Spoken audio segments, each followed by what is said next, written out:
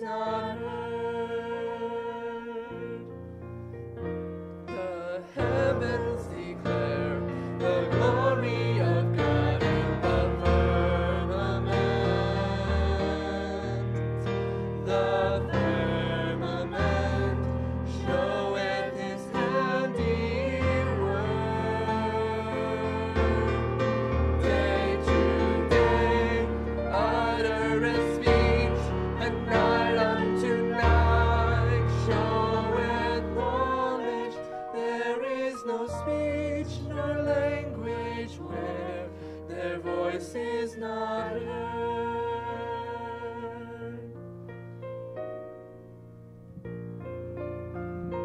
Thank you. You may all be seated.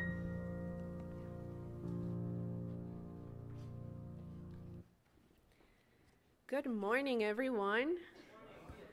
Buenos dias. Welcome to Monday Morning Chapel. I am so excited to have you all here, and I also want to welcome our online audience. Thank you so much for joining us today. I have a very exciting news for you all, because today we have a very special speaker. His name is Stephen Conine, and he's a canvasser. And he's a mobile one. And if you don't know what that means, probably during the week he'll get to explain you what it is that he does.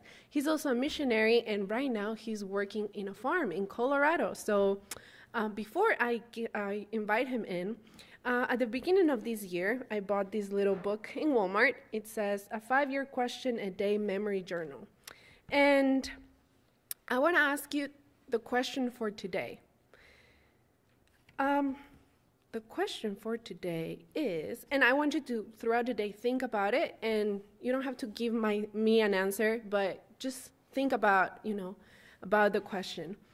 The question for today is, how do you feel about second chances? So you can think about it. If you want to share, you're more than welcome, discuss with friends, but that is the question for today. And I want to invite Stephen to come up. He's going to lead us with the opening prayer, and then he's going to go right into the message.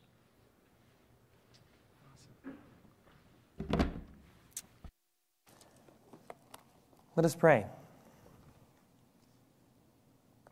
Our dear and precious Heavenly Father, Lord, I want to thank you so much for this beautiful day you've given to us. Thank you so much for a new day to come and live for you. Lord, I pray that as I speak, I share a little bit of your word and my story. I just pray that you bless, that you guide, and that your Holy Spirit might not just fill this room, but it may fill each one of our hearts, our minds, giving us something practical to use for our journey with you. We love you so much, Jesus. Be with us now. In your name we pray. Amen. Amen. All right, just want to test. Is my lapel on? All right, good deal. Well, good morning. Good morning. I am seeing a lot of familiar faces, but I am also seeing a number of new faces, and I'm so thankful to have the privilege to be sharing with you guys here at Hartland this morning. I flew in about midnight last night, and I arrived here around 2 a.m. So my mind might not be as sharp as it could be, but just pray for me as I share just a few things from God's Word and my experience. But yeah, like Daniela said, I've done a fair amount of canvassing, and actually the topic for my week, the theme that I would like to share with you guys, starting today and then ending at the end of the week, is the missionary mind. Having the mind of a missionary, right? And this is something that's very, very important to me. And over my experience, over the course of my life, I've seen that this is probably one of the most, if not the most important thing I can dedicate my time and my life towards. I want to open with the verse in Jeremiah. It's a very, very, very, very familiar verse. I'm sure there's been multiple sermons, maybe from this very platform, on these verses. But I just want to introduce this message with this verse. Jeremiah chapter 1. Jeremiah chapter 1, picking it up in verse 4, the Bible reads, Then the word of the Lord came unto me, saying, Behold, I formed you in the belly. Before I formed you in the belly, I knew you. And before you came forth out of the womb, I sanctified you, and I ordained you a prophet unto the nations. Then said I, Ah, Lord God, behold, I cannot speak, for I am a child. But the Lord said unto me, Say not that I am a child, for you will go to all that I shall send thee, and whatsoever I command thee, thou shalt speak. Behold, be not afraid of their faces, for I am with thee, to deliver thee, says the Lord. Then the Lord put forth his hand and touched my mouth. And the Lord said unto me, Behold, I have put my words in thy mouth. This was the call from God to Jeremiah. And Jeremiah had a very, very specific work to do for the rest of his life. Jeremiah had a difficult job of being a representative of God to the nation of Israel in the good times and even in the bad times. Right? It was a difficult job at times. But friends, I believe that the Lord has placed his calling on each one of our lives. Everyone here, nothing excites me more than to see a group of young people who are deciding to live their lives for Jesus. It is so exciting to me. There is, I can guarantee there's nothing better to live for in this life than a life completely surrendered, wholly sold out to Jesus. I'm going to share just a little bit of my story, and I believe that God has had a special call in my life, as well as every single person here, and it's not because I'm just some super charismatic, talented, dynamic preacher or whatever the case is, right? I'm really not. But I believe that God has called my life, and I believe that God has a powerful call on each one of your guys' life because you're here, right? And if you're here, we have to be willing in surrendering our lives to Jesus, right? As long as God can have that willingness, that surrender, we're going to talk about these themes throughout the rest of the week, but I believe that God can do powerful things in and through your life. I'm going to give a little bit of a background just to set up some context for who I am, and then for the rest of the week.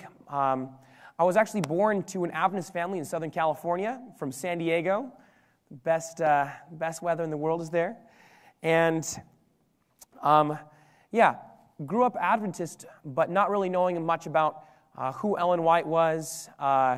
Pretty Southern California. No, not to cast any shade on Southern California. I love that place. But it was a pretty nominal Adventist family, right? And something very unfortunate happened.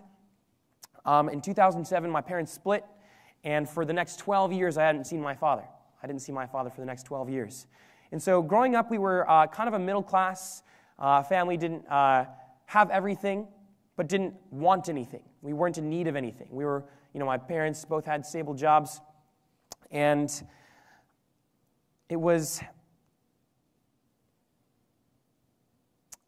quite nice growing up, having both parents. But then 2007, I was 11 years old, and one day my father disappeared. And for the next 12 years, I didn't see him, right? And during these following years after my father left, we were very, very poor. My mom was always between jobs. We went on government welfare and food stamps and all these things just to try to make it by. I started working at Subway restaurant when I was 14 years old, just to help, pay for our food and, different things like this. I went canvassing. There's a huge story there, but I was actually in South Texas at a boarding academy, and it was at this boarding academy I found this group of students. And at first, myself as well as the rest of my dorm mates, we saw these guys and we're like, man, these guys are kind of weird. They're all in these plaid button-down shirts. Some of them had suspenders on, and who are these people? We thought they were Mormons. Don't hang out with those Mormon guys, man. They're gonna play with your mind or something, right? But turns out this was a group of students from a little school in Arkansas called Ouachita Hills College. And I had amen. I had never heard of a school like this before in my life, right? But they came to my school. I was just in 10th grade in the dorms. And the first guy that I ever met, his name was Jarrell Bell. And he went on a walk with me Sabbath afternoon. And after we got on back from this walk, we went to my dorm, and he said, "Hey, man, you want to have a Bible study?" And I looked at him like, I mean, I'm already Adventist. Like, you want to have a Bible study? Like, why? You know, like I'm already here. You know, he's like, "No, just to you know, find out more why we believe what we believe," kind of thing. I'm like, "All right, sure, why not?" So we studied Daniel chapter 4, and I was like completely blown away. I was just absolutely amazed. And I'm like, "That's in there? That's crazy." You know, I'd never up to that point, even though I grew up Adventist, I'd never actually gotten into the Bible and like studied it personally, or even with another person. Like, it's, you know, Sabbath school, and you go to Pathfinders, and you're required to memorize the memory verses for the week and stuff, and all the rest, right? This was my experience, and not until this experience, you know, I came in contact with these consecrated students. I didn't really know what it was like to have like a personal relationship with Jesus. After that, they invited me to go canvassing with them, and I'm like, "I don't know what that is, but if it means hanging out with you guys, sure, you know, sign me up. I'll do it." And so I went canvassing for the first time in December 2011, and didn't like it too much. Wasn't my favorite thing. But then someone sponsored me right after that canvassing program to go to a GYC. Right? I had no idea what this was. Some insurance conference or something. No clue. Right? But someone paid for me, and so I went up there. And the first couple of messages, I started just like playing Angry Birds on my phone and stuff, you know, hanging out with friends and just totally not paying attention. But I was in one message, I think it was Ivor Meyer or something like this, and he started, you know, talking about some things, and I'm like, man, it's kind of interesting, right? He was sharing some insights in the Bible that I hadn't heard before. Then after that, I went to another message by Dwayne Lemon, and man, he was talking about the Holy Spirit, the outpouring of the latter rain, the necessity to separate those things that are separating our soul from our Savior. And I was like, convicted. I think that was the first time in my life I ever experienced like real conviction. I'd already been baptized as a kid, but this was like something real to me. I remember that night I went back to my hotel room and I got my music, all the music I had on this like little, you know, tablet thing, and I deleted everything all at once. I'm like, man, I don't want anything to do with this worldly stuff that's going to be separating me from Jesus, right? And there, I believe I got my first personal Bible, and I gave my heart to Jesus. Says, "Lord, I want to live for you." And I'm so thankful, because since then, like, I have not looked back on the world. Now, friends, mind you, the Christian experience, the life of a missionary is not all it's not all rainbows and butterflies, right? It's not smooth sailing the whole way. The moment you commit your life to Jesus, Satan's going to attack. Satan's going to work extra hard, right? But this is nothing to be discouraged of. It's actually something I look at as a challenge. Saying, all right, Satan, you're going to attack. I believe my God is stronger. I believe he can help me through these things. So I canvassed for the next summers, 2012, 2013, completely changed my life. I mean, I learned so much in those canvassing programs. But mind you, I was still in high school, and I would go canvassing, and then I'd get the check at the end of the summer and give it to my mom to help put food on the table, right? All through high school, I came back from that boarding school, went back to California, and me, my mom, my sister lived in one room, shared a room in my uncle's upstairs, bedroom. He had his bedroom, then me, my mom, and sister slept in one room. My mom and sister shared a bed. I slept on the floor. Pretty much, all through freshman, sophomore, junior year, right? This is my experience. But then something happened in 2013. My mom gets remarried to a very kind man, a nice man, but a man who had means, right? And over the course of one day, I remember my mom walks into the room and says, Sonia, Stephen, Sonia's my sister. She's like, Sonia, Stephen, we're moving. I'm like, we're moving? Where are we moving to? And I was like, the beach. I'm like, we're moving to the beach? What? How are we going to get there? Like, what?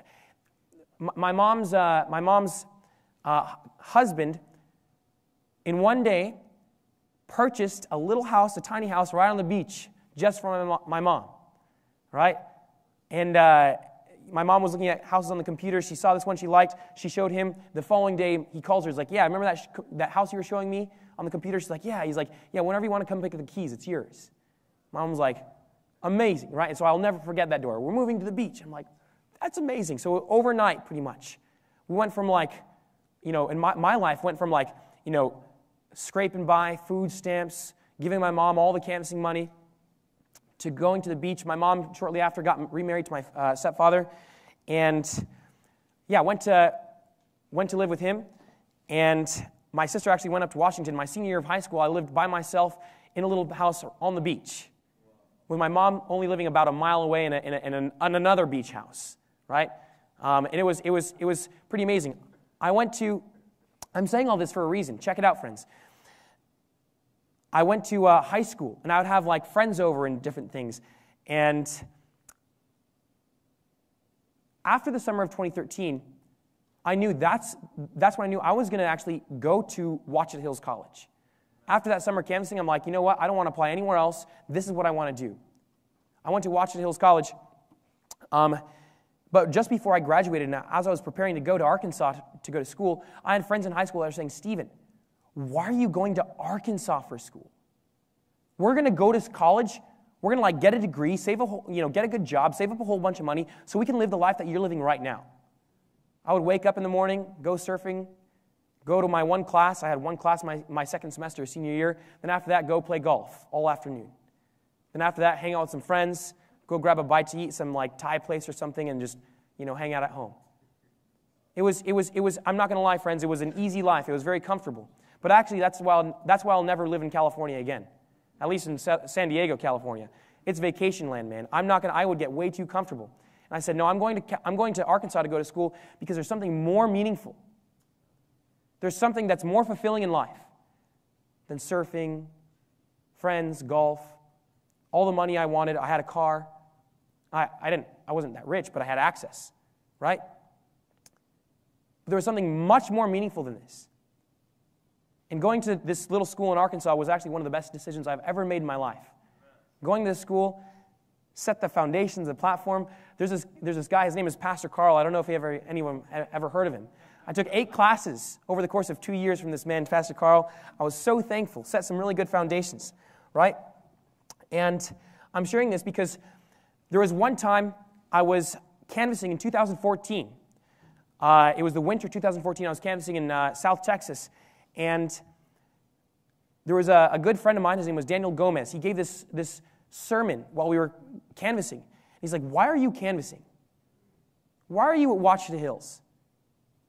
Why are you participating in this Cole Porter program? Is it because you need to raise funds?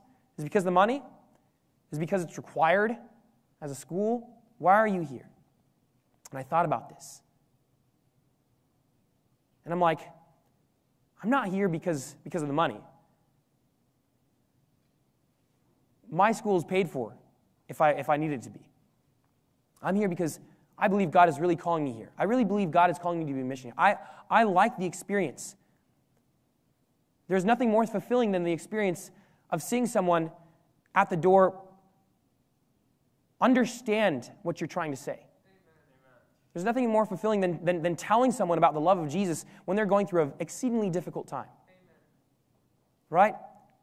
There's nothing more than connecting a peace above the storm with someone who just lost a loved one. Or a great controversy with someone who's been trying to understand what's been going on in the world today. Right? These things were the fulfilling things in life. This is why I was willing to forsake anything. I remember I called my mom after that sermon, and I'm like, hey, Mom, you know what? I want to have an experience of faith.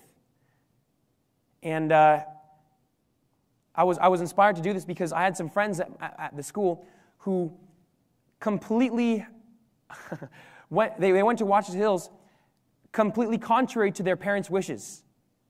My roommate, his mom was livid with him because he went to Watchet Hills College.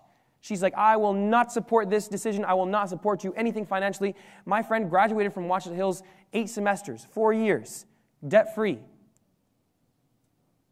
Every single semester, God came through for him in a powerful way. I mean, in a different way. He would canvass, and he'd get, he'd find someone in the canvassing field, completely, a stranger, develops a great relationship with him, and they help pay for his college. He gets random checks in the mail, anonymous checks, to help go towards his tuition. He went through 8 semesters Completely by faith. I remember like hearing this, I'm like, man, that's the experience I want. And I called my mom, like, Mom, I think I want to have this experience of, living by faith. And I don't want you to pay for my school anymore. I want to completely canvas my way through school. My mom was like, oh, Stephen, that's awesome. You live by faith. You do what you need to do to make it through school and, have that faith. That's awesome. But whenever you need anything, just let me know. I'm like, thanks, Mom. Right? I wanted that experience. I wanted that experience to not know. Fast forward, I did 2 years of Watch the Hills. Some things happened. Mom flies out to Arkansas, puts me in the car, drives me to Andrews University, signs all the papers, pays all the fees, says, you're going to Andrews whether you like it or not. And I'm like, more on that story later. But after one semester at Andrews, I was like, Lord, I want to follow you 100%. And I wasn't too sure, to be honest, if the God was calling me to Andrews. So I remember I said, Mom, after my first semester, I'm not going to go back to Andrews. I want to study and learn how to be a missionary. I talked to some of my teachers at Andrews, and if God is calling you to university, Andrews, something like this, like follow His call. This was me personally. This was God's calling on my life, and I didn't feel at that time that God was calling me to Andrews. I talked to my professors and I said, you know what, I'm studying something about, education. I'm studying something about missionary work, and it's a little bit different than what I'm seeing here in my classes. My teachers were saying, Stephen, I went and saw each one of them one by one in private. I said, what I'm reading is not really what I'm seeing here. Right? I wasn't trying to be fire and brimstone or anything. I was just trying to reconcile this cognitive dissonance I was experiencing. And a lot of my teachers says, well, this and that, it's helpful to have a degree and all these things. And mind you, like I said, if God is calling you to have a degree, like that's God's calling on your life. But for me personally, I was like, I want the missionary training. And I had one professor that was honest with me, and he said, Stephen, I know exactly what you're talking about. I know what you've been reading. And he's like, what you're looking for, I'm sorry, here in the theology department, we don't offer. I remember, I was like, okay, that's it. That's all I need.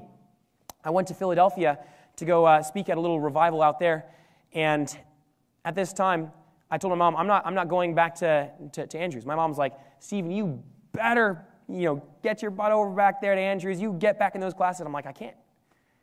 And I remember my mom was like, we're cutting you off completely. My friend asked me to fill up gas in his car, and as I'm filling up gas in his car, I drive his car to the gas station, and I put my card in. And it says, transaction denied. I'm like, what? So I put it in again, transaction denied. I go on my bank account, and I look at it, and I see I have 34 cents in my bank account. I'm not planning on going back to Andrews. My parents are cutting me off. I had no support. I didn't know where my next, income was going to come from. 34 cents in my bank account. And I remember thinking to myself, praise the Lord. Finally, I am so thankful. I finally get to have this experience where I get to live by faith. I finally get to have this experience where I'm not just going to have, mom and dad pay for everything. Finally to have this experience where I get to actually, take step and follow God at every step of the way. Friends, I share these things not to boast or not to brag about, the experiences that I've been through. But the reason I share these things is because at every step in your life, God has called you to something specific. And we should not be people who are bought and sold. We should not be going with the tide of things. Just if the wind blows that way or the tide pushes that way. Friends, we need to be as true to the needle as to the pole. If God has called you to be a missionary in life, which I believe God has called everyone here to be, then we have a duty to follow that call. Amen. Regardless of anything that anyone else says. I'm going to read one last verse and we'll close. In Luke chapter 14, verse 25, it says, in verse 26, it says, if any man comes to me and hates not his father and mother and wife and children and brethren and sisters, yes, and his own life also, he cannot be my disciple. That call would be a little easier if it says, if you don't hate okra, you cannot follow me. If you hate okra, if you don't hate okra, no. He says, if you don't hate father and mother and your loved ones, he's not literally talking about hating them. But if you count them more important than following me, you cannot follow me. Friends, there is an important call. A serious call, the most important decision you'll ever make in your life. Are you going to follow Jesus? Are you going to live for him? Are you going to be a missionary? If your answer to that call is yes, friends, I can guarantee you made the best decision of your life. And God has plans more than what you can ask or think. Let us go ahead and pray. As we continue throughout the week, we'll dive into this concept more. How practically can I be a missionary? How can I have the mindset of a missionary? Amen? Let's pray. Father in heaven, Lord, I want to thank you so much for the many blessings you've given to us. Lord, I share my story not to cast any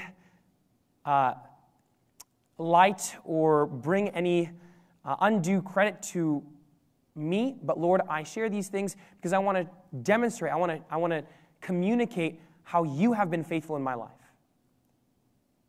How there is nothing sweeter in this life, more than money, more than riches, more than poverty, more than anything is following Jesus.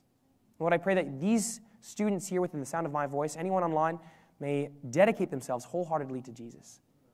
We love you so much. We can't wait to see you. In your name we pray. Amen.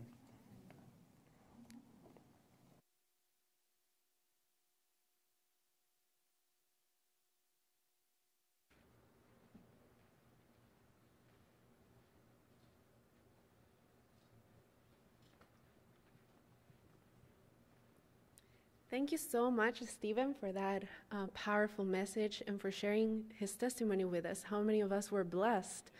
Amen. I know more than one of us can relate to only having 34 cents in our bank accounts, right? Missionary life is no joke. But I thank you so much for joining us today, and I want to welcome you to join us tomorrow at 8 a.m. So have a blessed day.